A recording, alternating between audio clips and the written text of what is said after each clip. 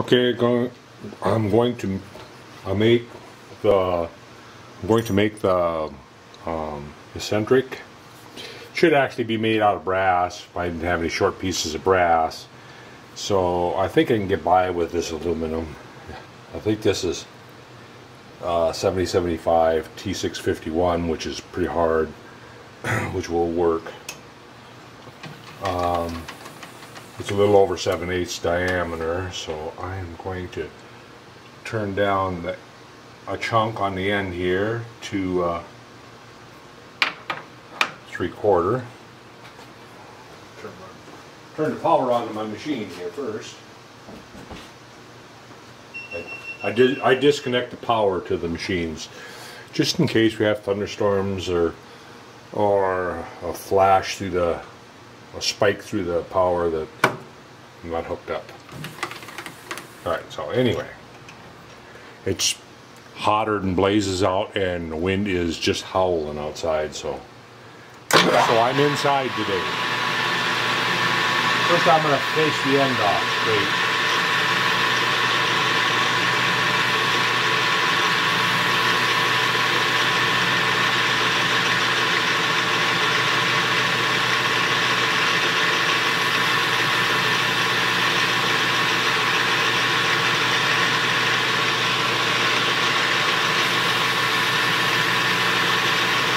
There will be no hole going through the center. So I want it nice and flat.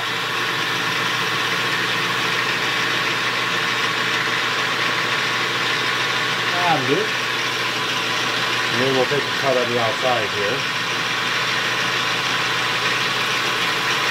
There was a spud on the end of this that was 7/8, so.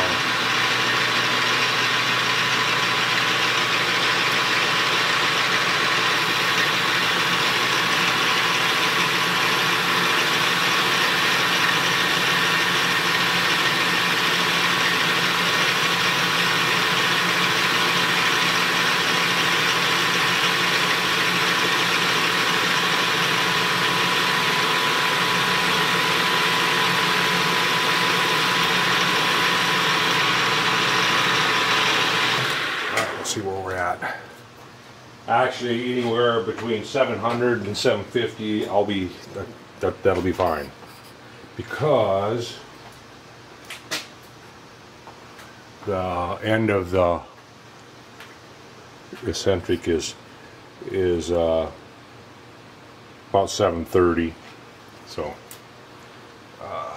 what do we got here? We have 855.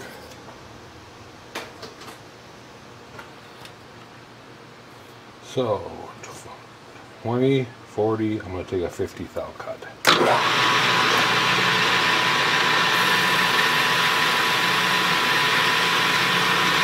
I'm just going to take it back far enough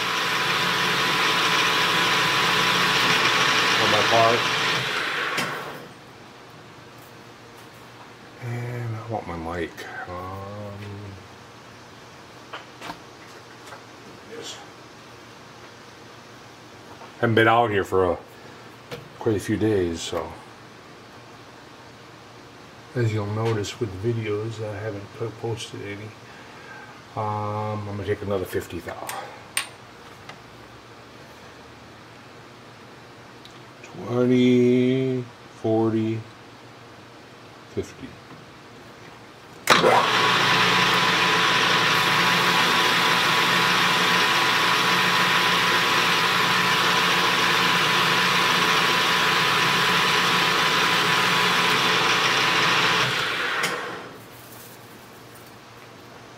Alright, that should be pretty close to what I want. I think I'm gonna take a 20 thou cut yet, and then that'll be good. That'll be good for the major diameter.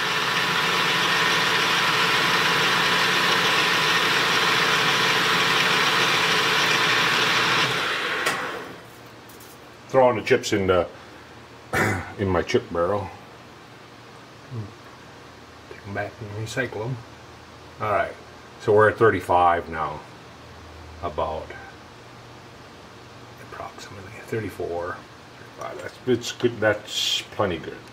Now we need to turn a slip fit to this ID, and we only want to go with the thickness of it plus maybe 5 or 10. So the thickness is 30, so we'll probably go 40 thou. And it is 490. 490, and we're going to go 40. So I'm going to go up here and touch. I'm going to zero my travel dial. And we're at 20, 30.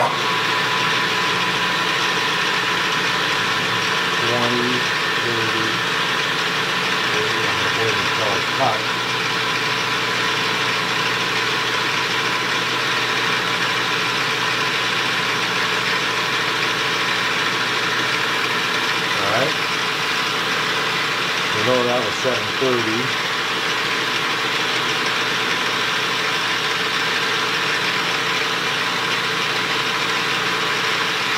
700.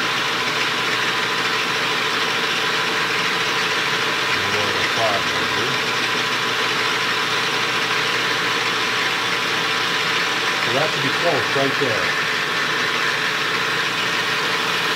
We'll go in the 10, 20, 30,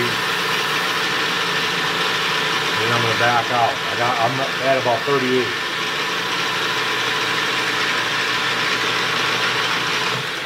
I'm at about 38 thou. And that should be... Oh, it's so close.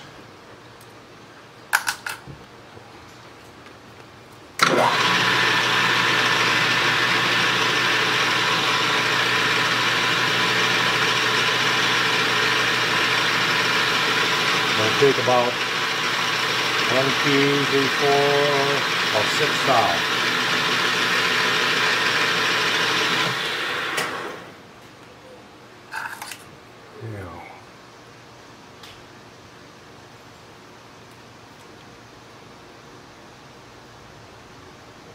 It'll go, but it's a little snug. 1, 2, I'm going to go 4 more thou. 20,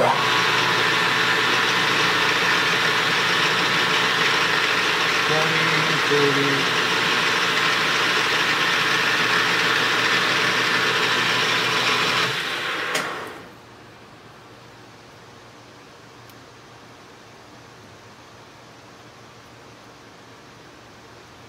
I think that'll be okay right there. Yep. I'm going to call that good. It's got a little bit of a drag on it. But it's not much. And it'll actually wear, it should wear in.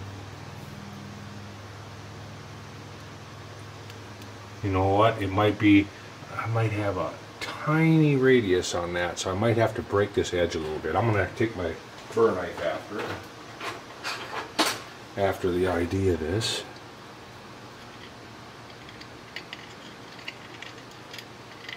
And go around it. Just a slight chamfer on the inside diameter here.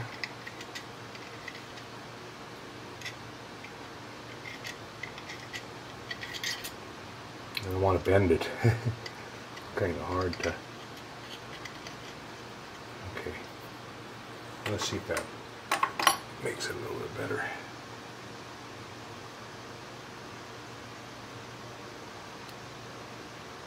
Yeah, it's much better. It falls off now, and it'll drop and then fall off. All right. So we can go over to the mill now. I'll put this in a 5C collet, stand it up, and then poke my holes for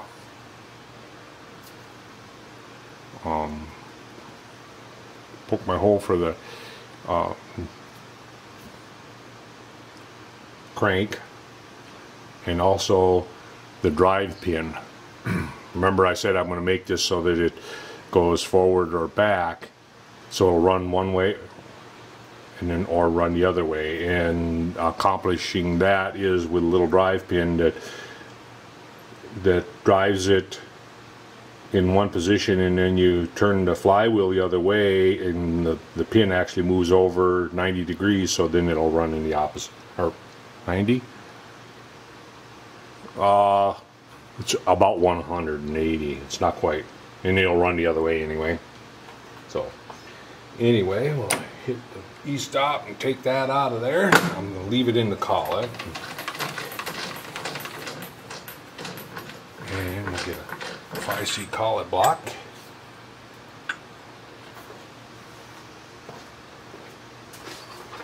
Square one.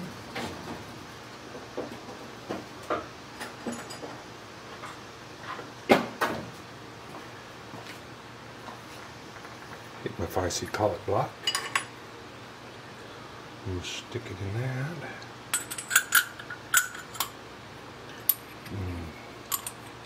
Tighten it up. And then we'll come back to lathe and then part it off when we're done with putting the holes in it.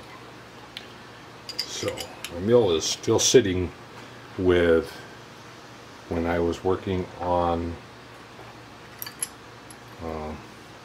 these, the connecting rod and the camshaft rod. So the plate is still in there.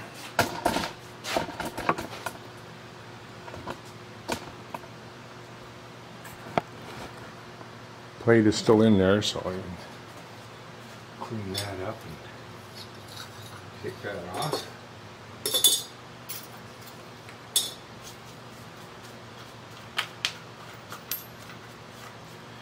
I should probably take those clamps off, or otherwise I'm going to be looking for them and going, where are they?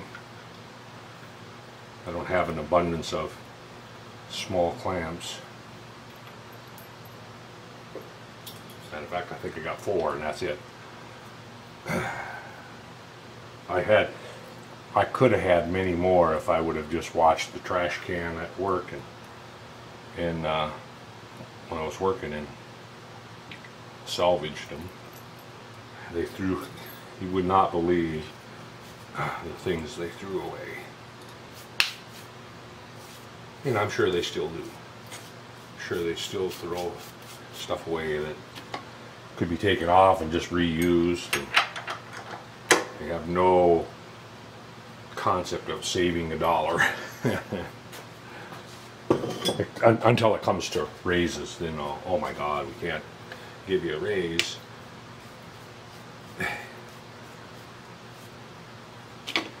I'm glad I don't fight that battle anymore.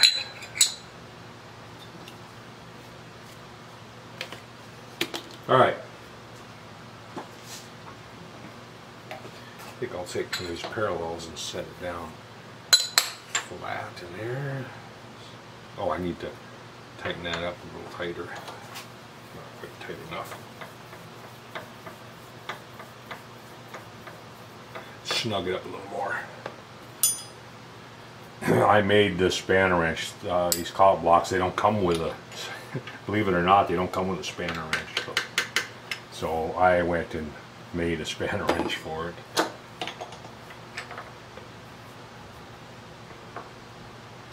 Rather than take a punch and, you know, punch the nut around. Silly. It's silly that they don't come with one. Alright, let's dial that in.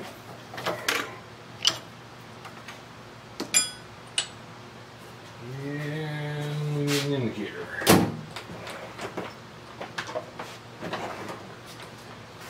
My favorite. It's my favorite indicator.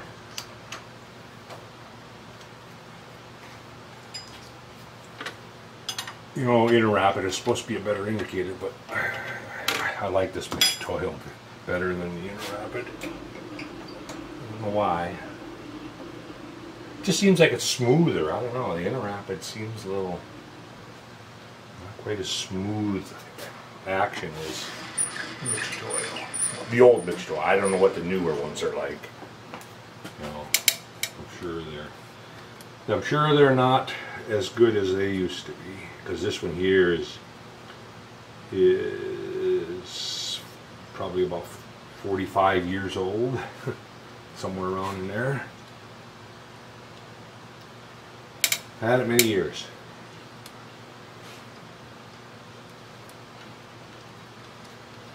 And a good indicator.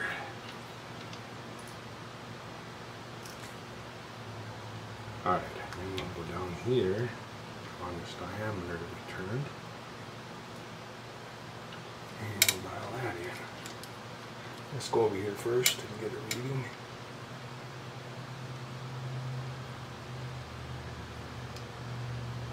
There's 0.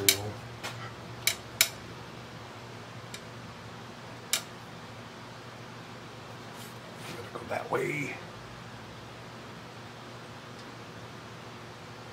No, I don't. I gotta go around this way.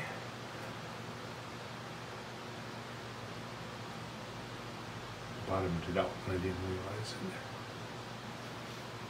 0.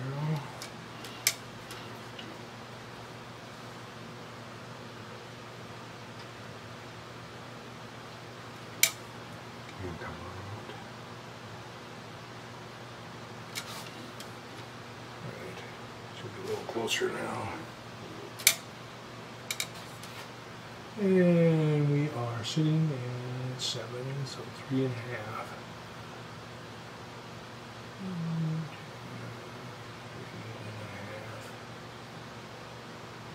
3.5. 0. 0. Half a thou. Here I am dinking with a half a thou. You know.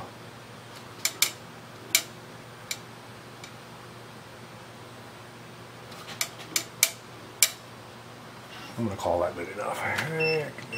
It's within a couple tenths. It doesn't have to be near that accurate. I would guess if you got it within 10 thousandths, it would be fine. Alright. So now we got poked holes.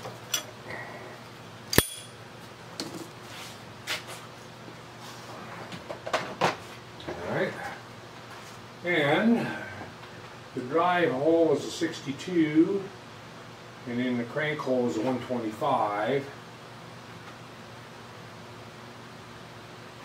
So we got to move over. We have to move over or out, whichever way. I think I'll just move out. 150 thousandths. It's 300 thou stroke.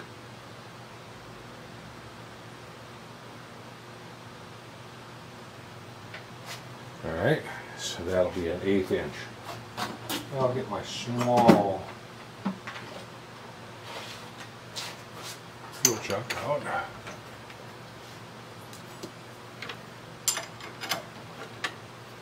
Okay, we'll ring that. Center drill.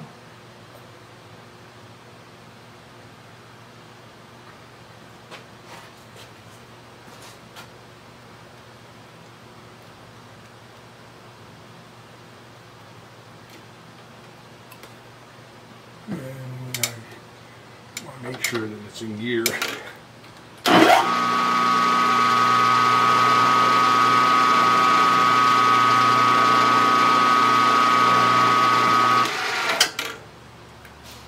And then we need a drill.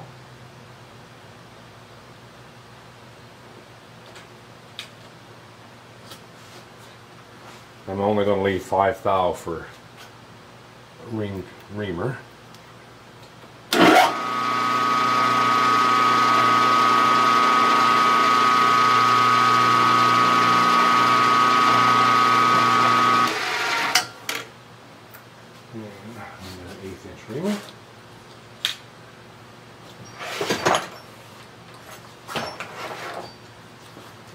Or 126 would be even better.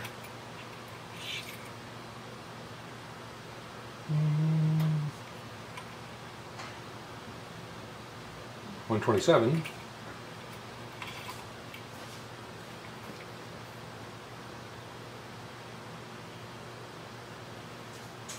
There's 125.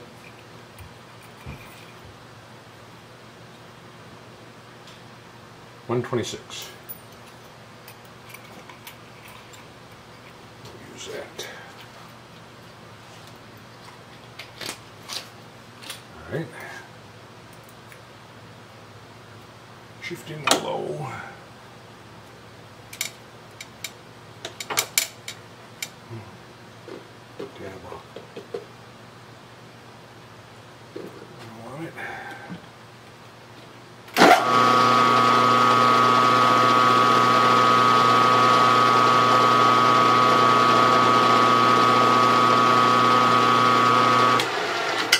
And I can put that away. Don't need it again. And now we want to shift 150 the other way. Oops. Went by it. Went flying by it. There we go. So now that's the 62. I think I'm just going to drill that. Probably double drill it.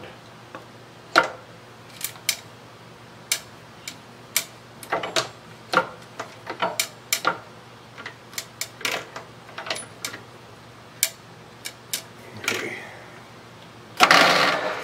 Oh man, I was afraid of that. It felt like it was in and just, man, that's the first time I've done that on this mill. I don't like that. Oofda.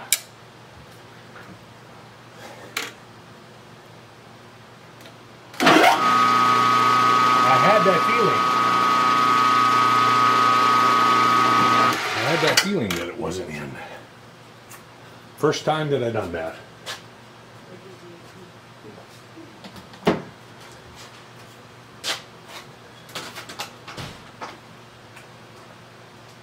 That's not good for the gears. Not there at all.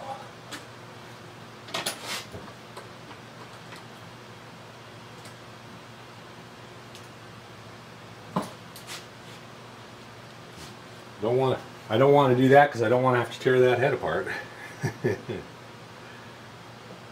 Oh, man.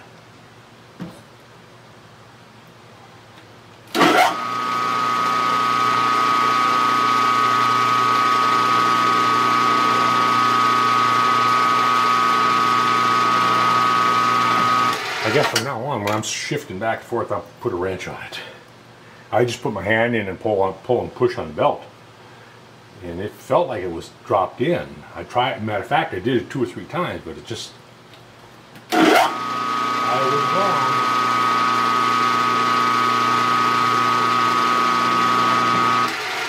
wrong. Not good.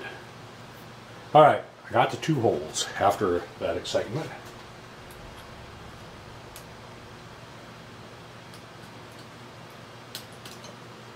Remember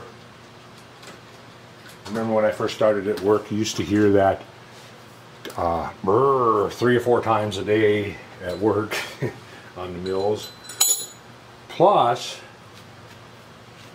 leaving the wrench on. You know, they take a collar out or something out and leave the wrench on, and then wham. As a matter of fact, I know a guy that busted the wrench twice. Not good either. Alright, let's take this out of the collet block. We'll part off the eccentric.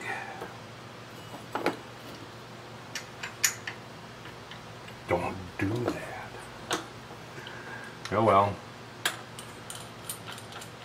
Like I say, from now on, I think I'm going to put the wrench on there when I'm not convinced that it's in. That's what I should have done right away. I didn't. Alright. Back over the lathe. And we'll just part this off.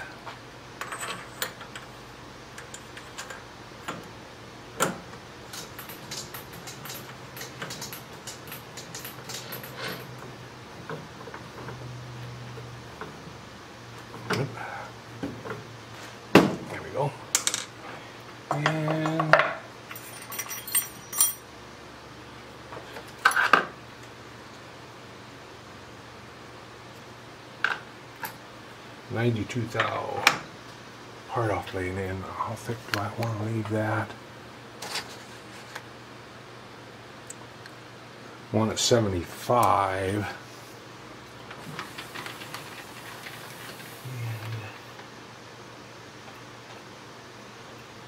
Right, zero that. And 92. And then you want to go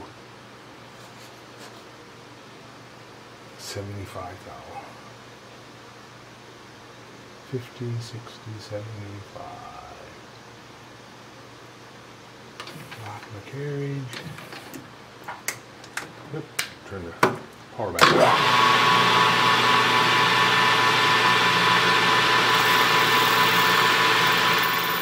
Bottle.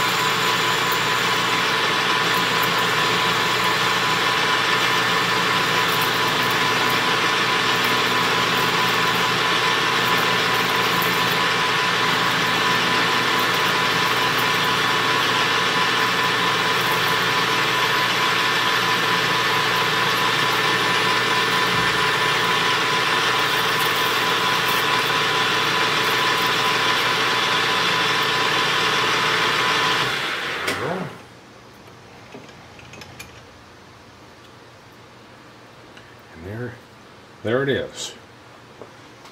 So now I need to get the little tit off the other side naturally.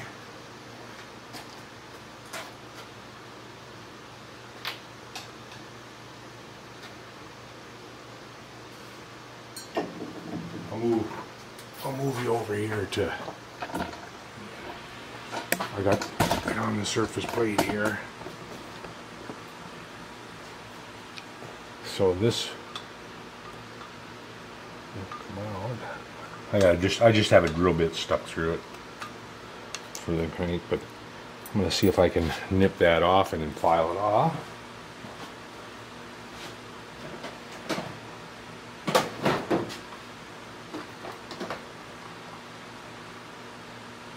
Okay. Got the pliers in.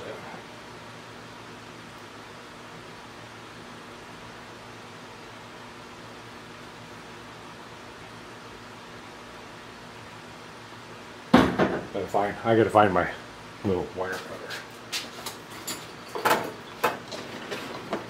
There it is. Let's see if I can nip most of it off and then grab a file and file it off. Or maybe a stone. A stone after it. Whoop. Get a stone after it.